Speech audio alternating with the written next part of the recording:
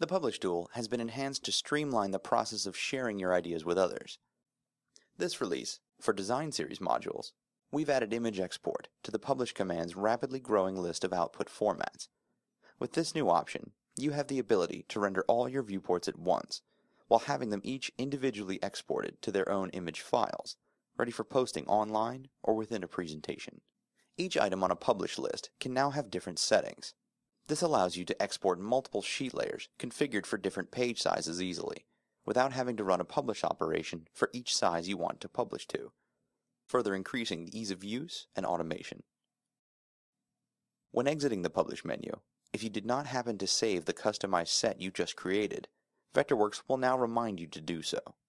Not only will Publish keep your previous set, by default, each time you come back to it, it will prompt you to save a customized set if you had not done so before, removing the need to remember saving each configured set each time.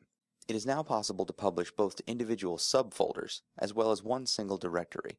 Plus, the Publish command now recalls the last used directory.